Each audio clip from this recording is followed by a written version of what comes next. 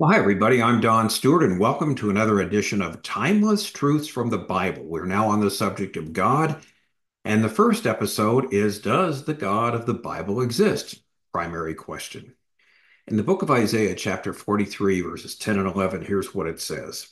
You are my witnesses, says the Lord, and my servant whom I have chosen, so that you may know and believe me and understand that I am He. Before me, no God was formed, nor shall there be any after me.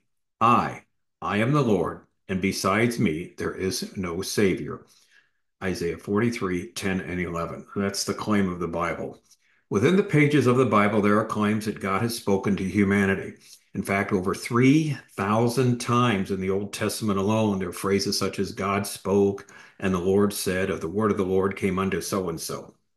The men who wrote the books of the Old and New Testament believe that God exists, that he has clearly revealed himself to the world. And the Bible is the record of that revelation, is a record and the only record of that revelation. But the claim that God exists does not in and of itself make it true, does it? No, how do we know that God exists? Couldn't the idea of God be some kind of wish fulfillment on our part? Maybe God is only a mental projection, something which merely exists in our minds. Now, if there is a God, as the Bible affirms, then what is he like? In other words, how does a person know that this God who exists is the same one that the Bible reveals? Fair question. Put another way, how does the Christian know that their God exists? What reasons are there to believe in the God of the Bible? Now, this entire book we've written on the subject of God, found on our website, Educating Our World, under the heading of God, of course, will answer questions concerning the evidence for God's existence. So, the question we're going to look at today on our timeless truths from the Bible is, does the Bible attempt to prove that the God of Scripture actually exists? And the answer is no, it does not. In the Bible, there's no attempt at all to prove that the God of Scripture exists. Not at all. From the first page of the Bible until the last, the existence of the God of Scripture is assumed. Everyone is aware that he exists. From an examination of Scripture, we can discover a number of things about the existence of the God of the Bible, and they include the following. First, the Bible offers no proof of the existence of the God it reveals. Fascinating, isn't it? We again emphasize that nowhere in the Bible that there are arguments that seek to prove God's existence. We don't find them anywhere.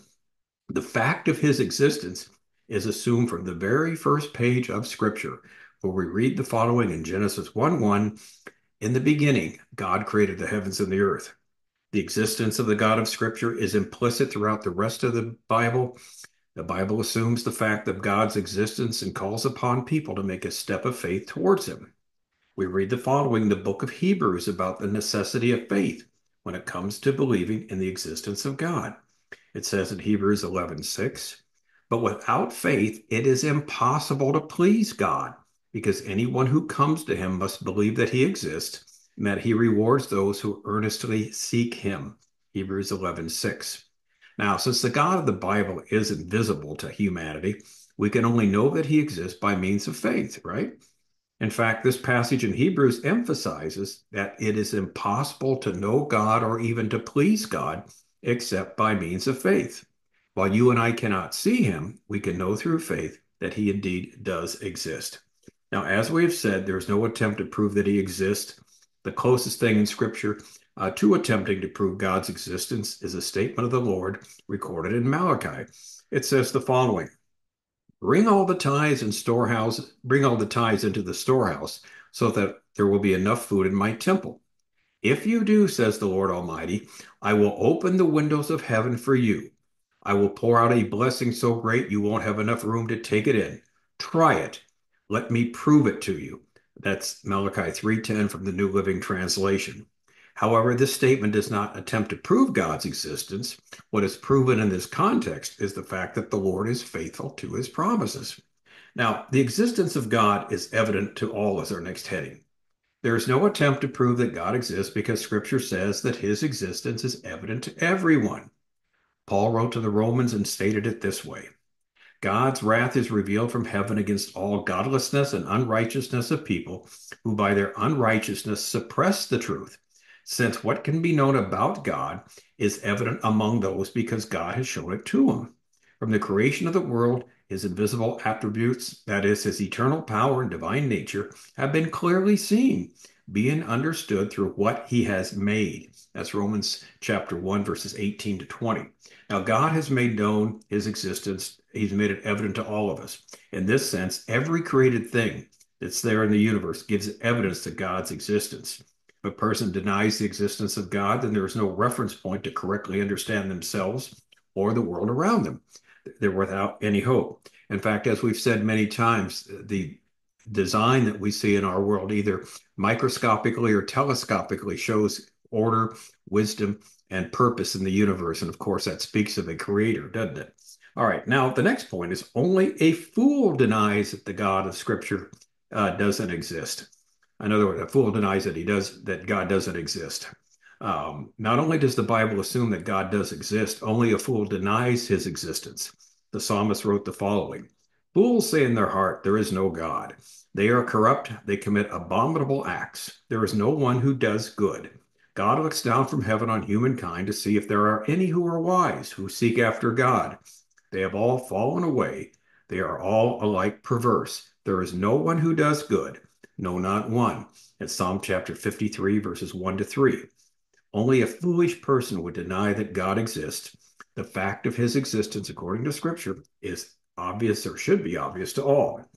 Now, those who do reject the truth of God's existence usually end up in some sort of idolatry.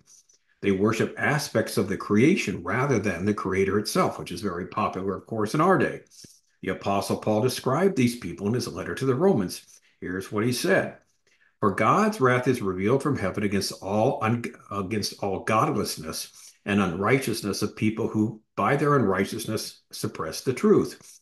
For though they knew God, they did not glorify him as God or show gratitude. Instead, their thinking became nonsense, and their senseless minds were darkened. Claiming to be wise, they became fools and exchanged the glory of the immortal God for images resembling mortal man, birds, four-footed animals, and reptiles. That's Romans chapter 1, verse 18 and verses 21 to 23.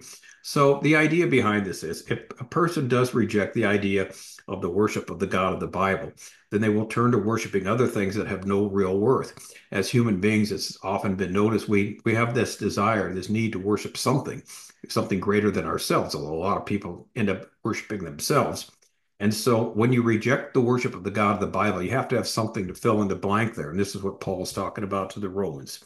Now, our next point is there is no excuse for denying God's existence.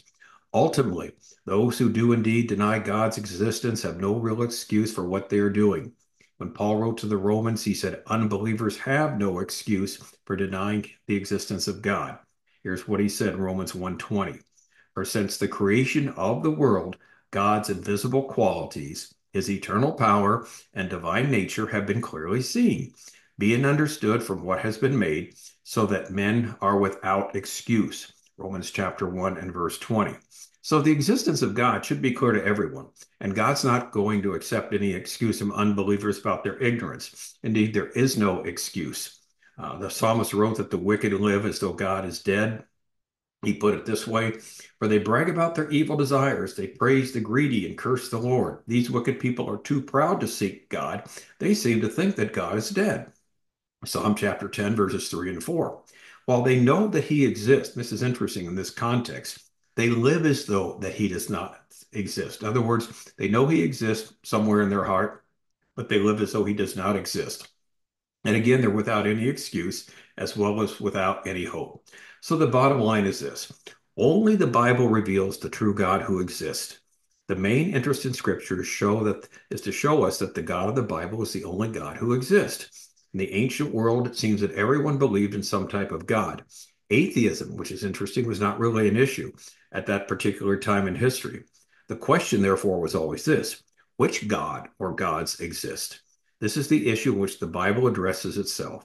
The God of the Bible is contrasted to the false idols and powers which people were worshiping at that time.